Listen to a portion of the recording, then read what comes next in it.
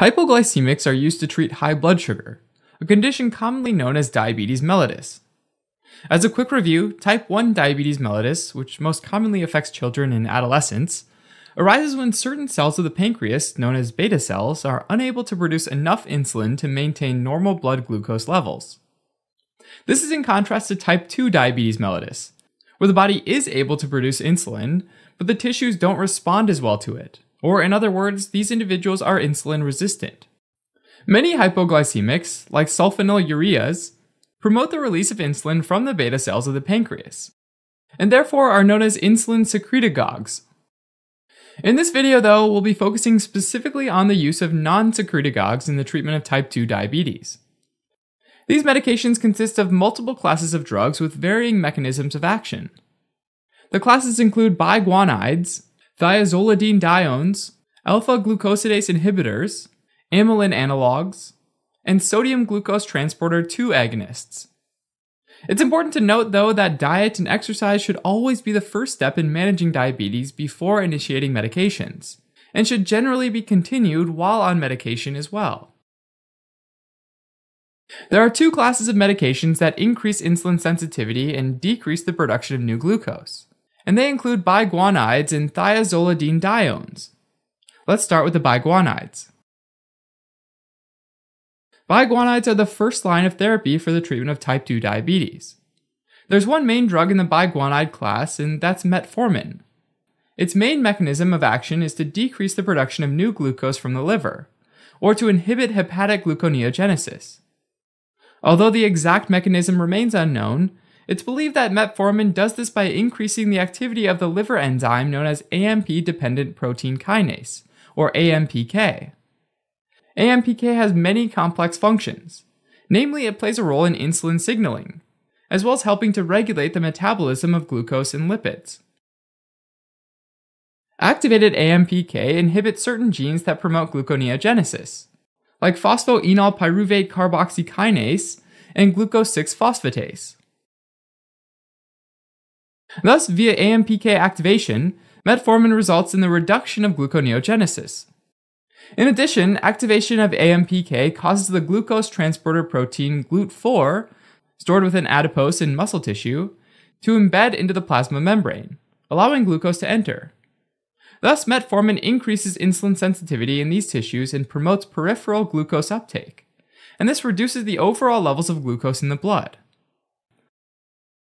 A third mechanism of action of metformin is that it decreases the intestinal absorption of glucose, and again causes less glucose to enter the bloodstream.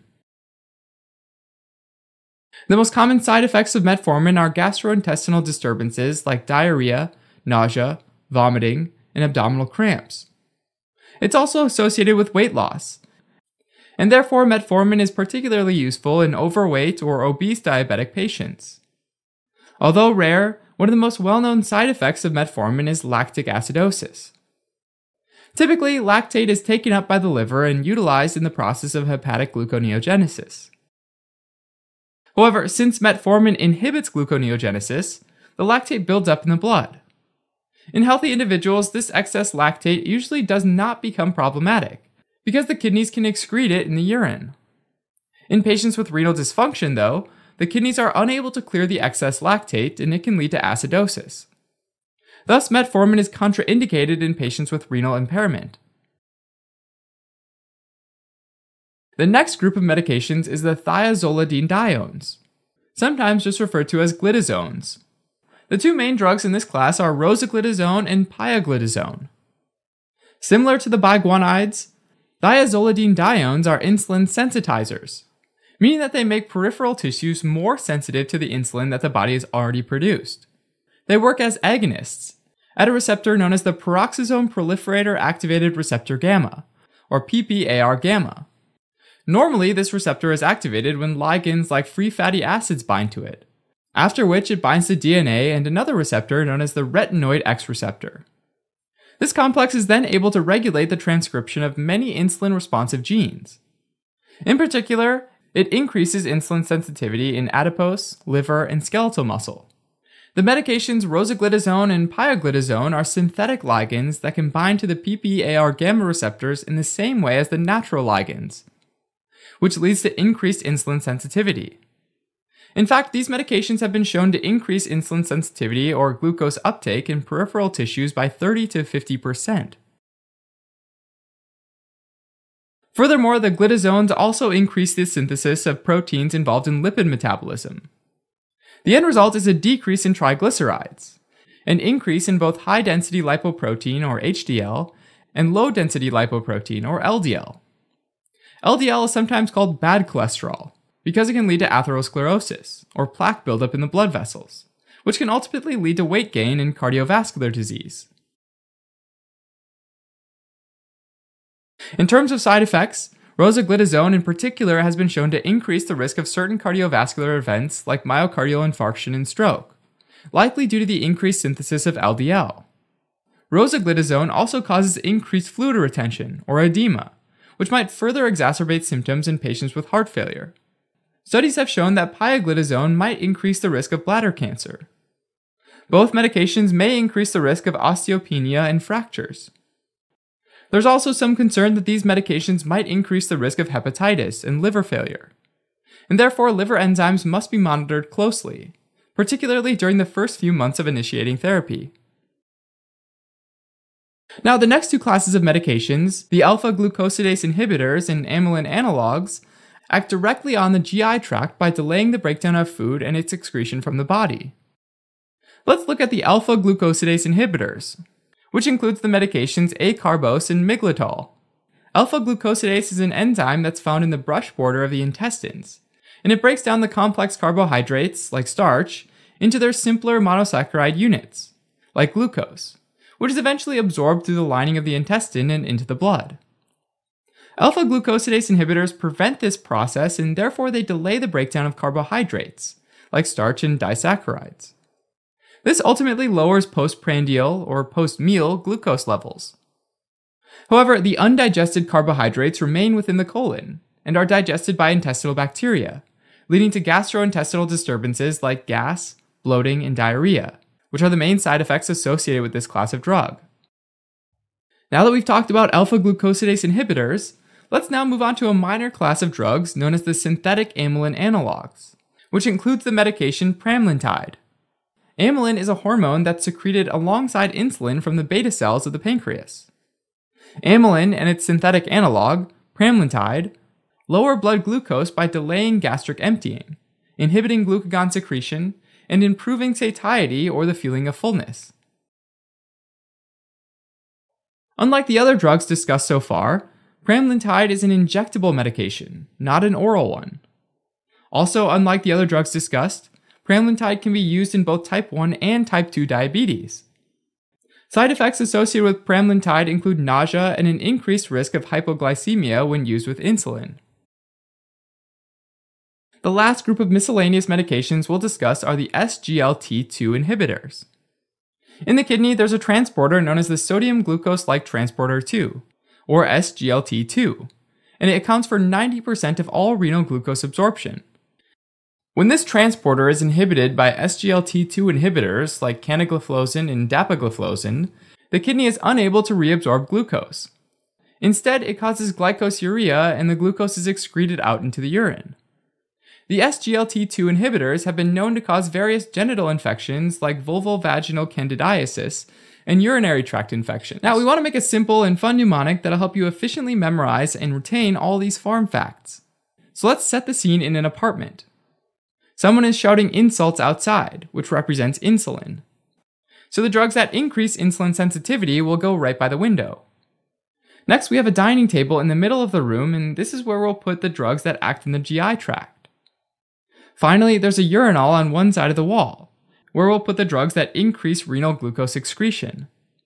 By the window, we have the foreman of the construction site for metformin. He's standing in front of a guitar amp with the letter K on it to help you remember it activates AMPK. Behind him is a bushel of sugar canes to help you remember it also inhibits gluconeogenesis, as well as increases insulin sensitivity. The foreman lost a lot of weight recently, as can be seen by his loose slacks, representing weight loss. He's drinking spoiled, acidic milk for lactic acidosis, and he's vomiting, representing the GI symptoms. Next, we have two people dressed as calzones by the window. One's holding a pi for pioglitazone, and the other's holding a rose for rosiglitazone. They're standing on top of a newspaper, since they're agonists of PPAR gamma receptors. Now both of these guys are pretty chubby from all the calzones they've been eating, representing weight gain from increased LDL. Rosiglitazone is also holding a heart-shaped box of chocolates with a knife stabbed into it, to help you remember it increases the risk of myocardial infarction. Water is leaking out of the box for fluid retention and edema. For pioglitazone, his pie has a crab claw sticking out of it, and it's holding a little bladder. Remember, cancer is a crab in astrology, so this will help you remember it increases the risk of bladder cancer.